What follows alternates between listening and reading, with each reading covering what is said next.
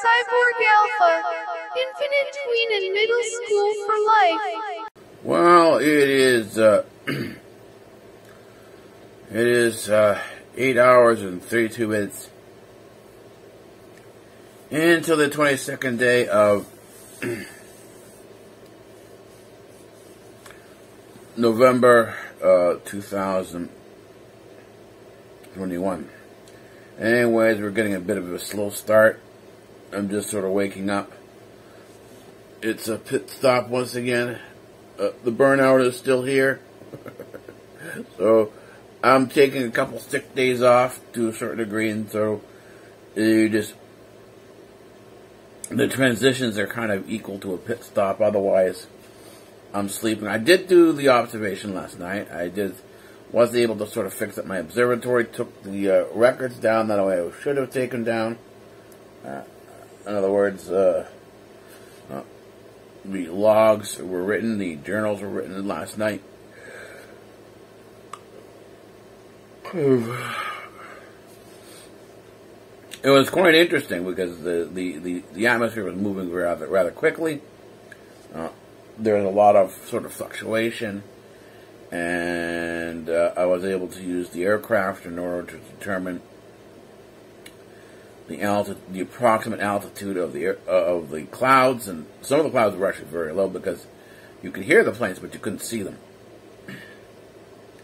So that tells you that the clouds were rather low, because I'm talking about there are two sets of planes you can watch. The lowest aircraft are the ones on the approach to Pearson Airport, which is to the west of us, and they come in across where I am and head on over to Pearson. So they come in on a lower altitude. I think this is as low as you're going to get for commercial aircraft. And so you can determine if they're still in the clouds and they're that low, they're on approach, then you've got a pretty low ceiling in terms of where your clouds are at. But that didn't last too long, and then there was a period for maybe about a half hour. I think 45 minutes around 11:30,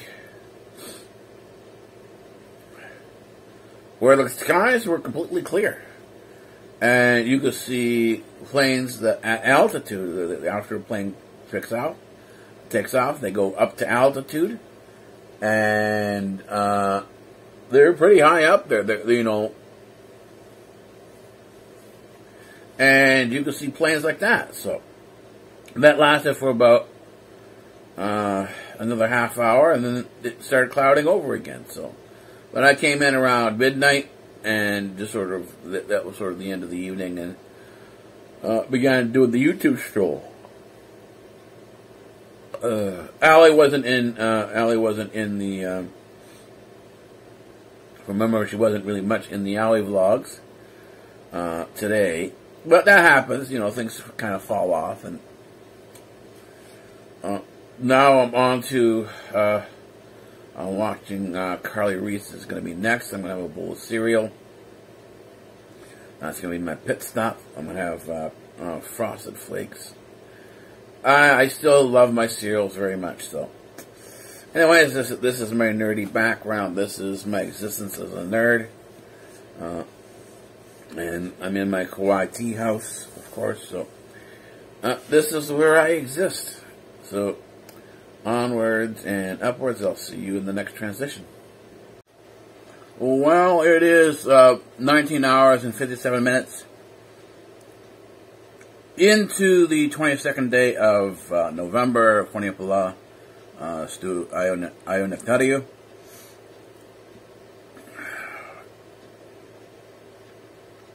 Oh. Just getting, well, I got going about a half hour ago. Got up, milled around, did some of the checking that I needed to do. Upgraded, there was an necessary upgrade to the phone. This device that I use for filming. So I did those things, and now I have two packages open. One came in from Amazon. This is how I do my drinks. People don't believe it, but the thing is, I only spend $45 a week on food. This includes my snacks or whatever. So I always rely on discounts and stuff like that. So this is how I do my drinks, particularly my junk drinks. I make my own tea as well. I have my own tea mill and so on and so forth. So I can brew my own teas, and typically the Chinese teas, the herbal teas. But this is my junk drinks. This is actually pretty good. The Skittles is really good.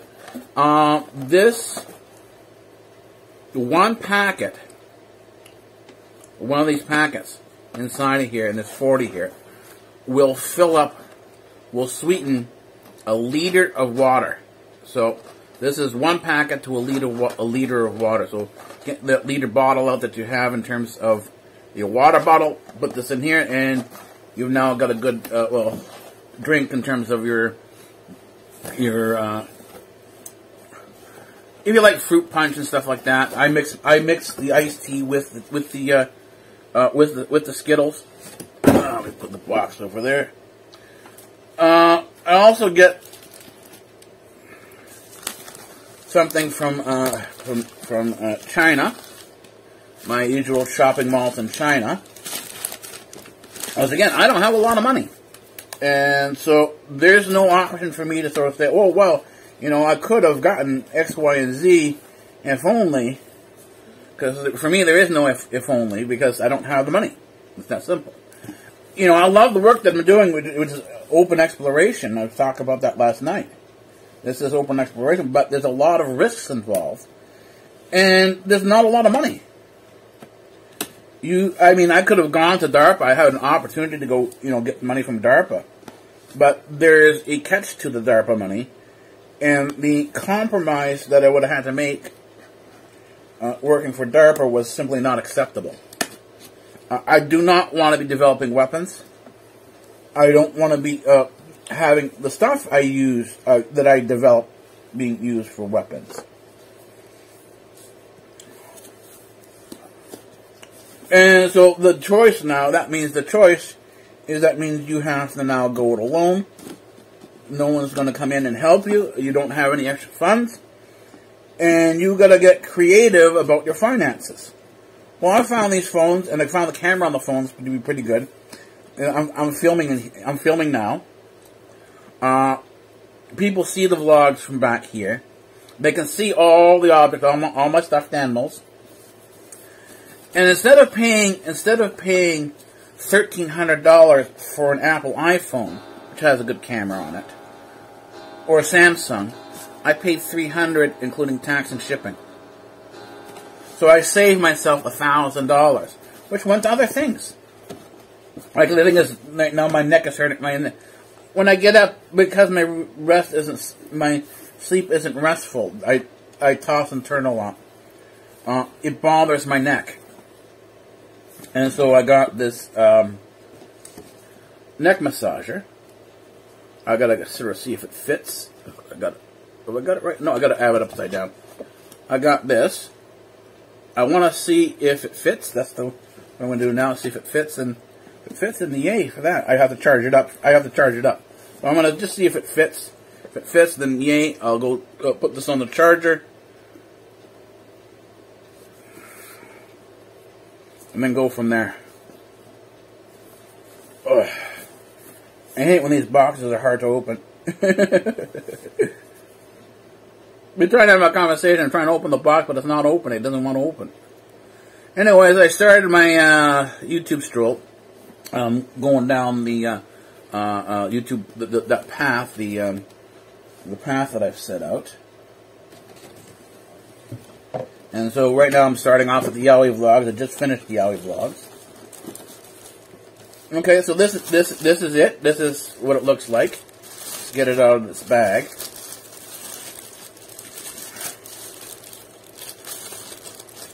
And Allie wasn't in the vlog again.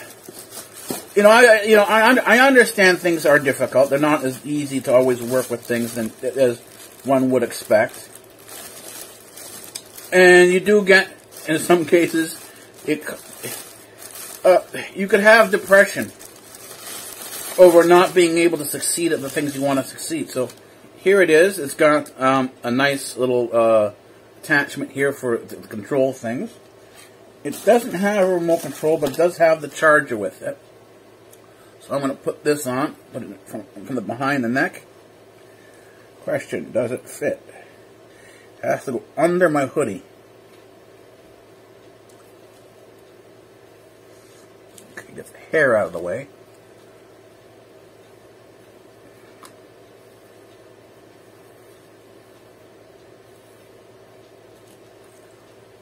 I think it fits sufficient because I have a rather thick neck. You know, all the pads are touching where they need to be touching, so that's good. So now it's just a matter of charging it up and sort of seeing how it works. So it fits. I spent $20 on this, and for me, it's money well worth spent. Let's see how it works out in terms of massaging my neck, massaging my shoulders, so that I can reduce the amount of pain I'm in. So let's open this up. Let's see. I've got this. Here's the charging cable. A lot of times they put things inside the packaging, the plastic packaging here. Here we go. And inside the plastic packaging are these two sort of pads, connectors, and they're pads. So I can put this on my actually mid back or lower back. You can do the lumbar massage with this. So it's got everything. I think this is a very good purchase. I'm happy with it. So I'm gonna take this off and put it on the charging stand, get it charged, and we'll go from there. Anyways, I'm probably going outside in about a half hour and doing the rest of the the observation work. It is the 23rd of November. It is 15 hours and 36 minutes into the day. Oh, anyways, we got a very quick package opening to do. Let's see if I can get it out.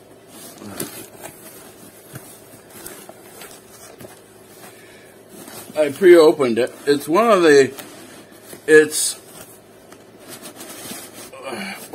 products I need for a project.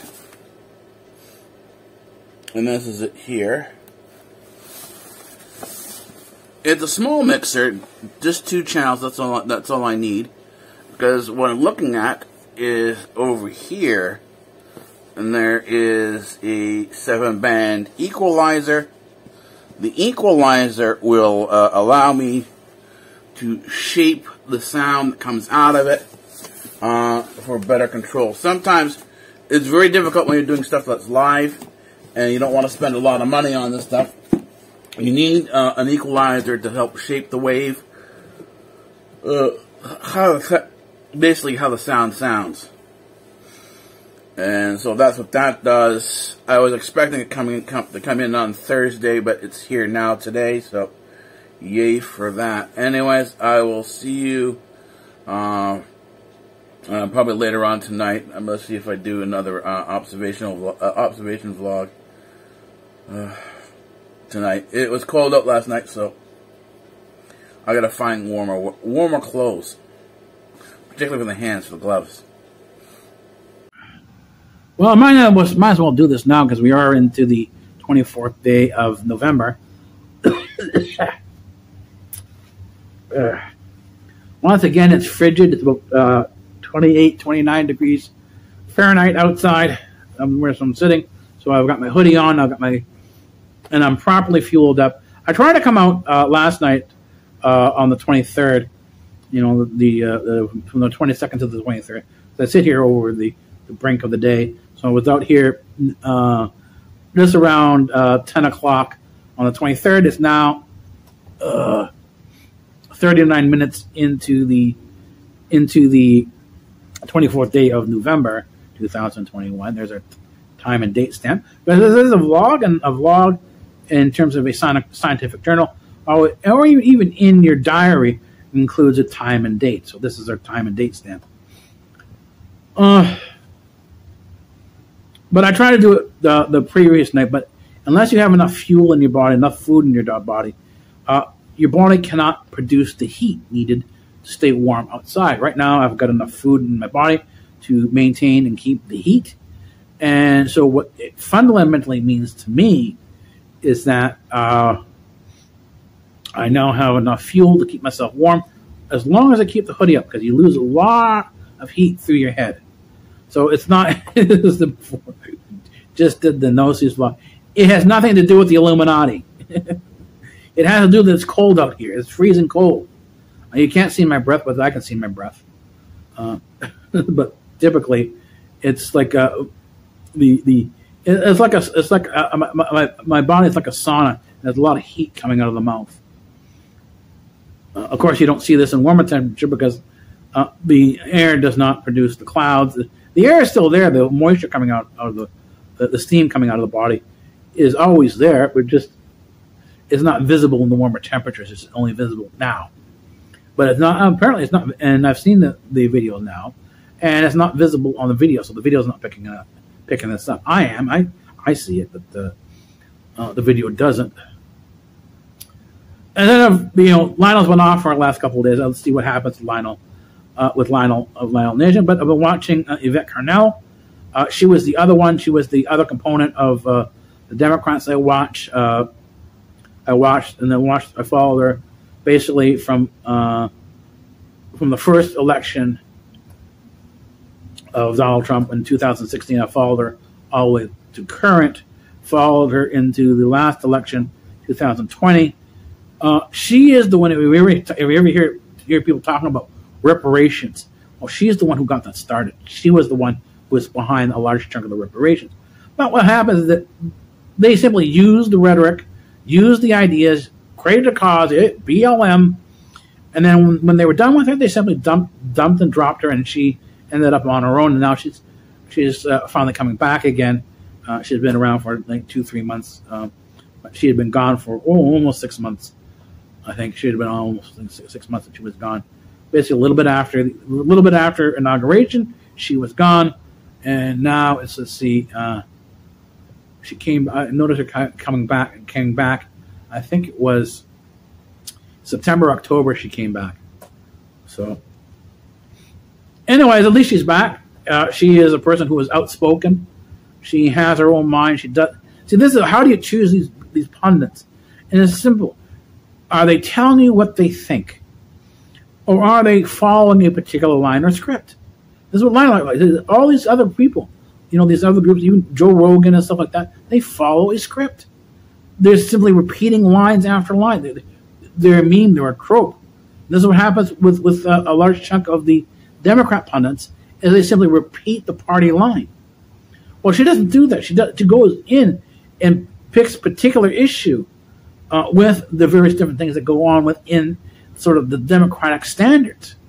And I'm talking about the Democrats as the Democratic as a Democrat Party, not Democratic in terms of the values of being a Democrat, in terms of the ideal of democracy.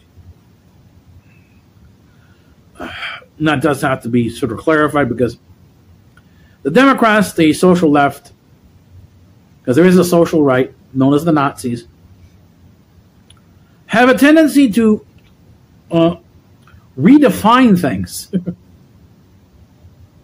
so that things that you thought were wrong are no longer wrong because, well, we reimagined it. So this is kind of the way things go. It's, when you start reimagining things, and you consider, particularly you do this because you consider the entire world to be a concept and nothing more than a concept. There is no reality. And this is the nature of humanism. The nature of humanism is that it does away with God. And so God, the creation, and this is Lionel's issues, because Lionel is a modernist. Oh, yeah, oh, that's amazing. A modernist, so he's he's like with the humanists of today, like the 2021. Well, no, because modernism ended in 1945. Modernism is an old form of science that believed that everything could be known by the mind, that the mind was the superior element, and they could discern and logically deal with everything. This is Sherlock Holmes. This is Hercule Poirot from Agatha Christie. These were people who understood the infallibility of logic and mathematics. Science was king, the ultimate truth. This ended with the atomic bomb, which everyone thought was impossible. They had done the mathematics, they had done the work. Oh, no. Atomic bomb was not possible.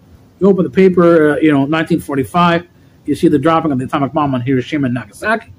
I thought this was impossible. Well, guess it was wrong. So in comes postmodernism that says everything is simply a concept, it's an illusion, and that's it. Well, that's sort of the beginning of the end of Lionel's world. They kind of pretended in the academia for a while now, up until until the woke came around. The woke is the end of the modernists and the beginning of the postmodernists. This can be seen with Ram Dass and Timothy Leary. This is the sort of the flag that produces the turning moment. Is that it's sort of the end of the 1960s was the end point in transition away from Freud, Anna Freud particularly, from a Freudian world into a postmodernist world of chaos. And this is sort of how these things have evolved, and you can sort of follow the evolution of this. There is a path you can actually follow. Again, these things are not open in textbooks. You're not going to find them in a textbook. You have to go piece these things together. And it's going to take you a while sort of peruse through the libraries and find the bits and pieces of this. So it's not an easy thing to do, unless, of course, you're willing to sit down and do all the library work. And I said, well, the reason why I have my toys and my cartoons the way I do. I'm always watching cartoons. My mom asked, is your cartoons all day long? Yeah. And so you couldn't really understand it. And it's hard to understand that if you're in the library all day long perusing through this and that, and you're spending hours doing that, and it's mind-numbing, you need to have something to pull your mind away briefly before you go back to it.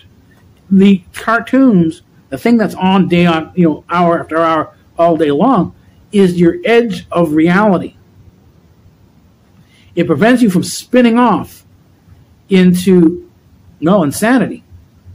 It keeps you somewhat in a lucid world. I mean, my dad gets off the computer when he's doing his research. He's a researcher as well. Sort of, the apple doesn't necessarily fall far from the tree.